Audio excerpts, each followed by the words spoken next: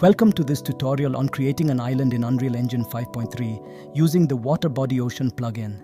In this tutorial, we will cover the basic steps to design a beautiful island surrounded by realistic water. Let's get started. Open Unreal Engine 5.3 and create a new project. Choose a suitable template or start with an empty project. Ensure the Water Body Ocean plugin is installed. If not, you can find it in the plugins and activate it. Open the landscape mode and create a new landscape. Sculpt the landscape to form the basic shape of your island using the sculpting tools.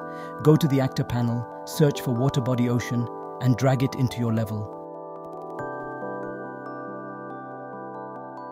Adjust the size and position of the water body to surround your island.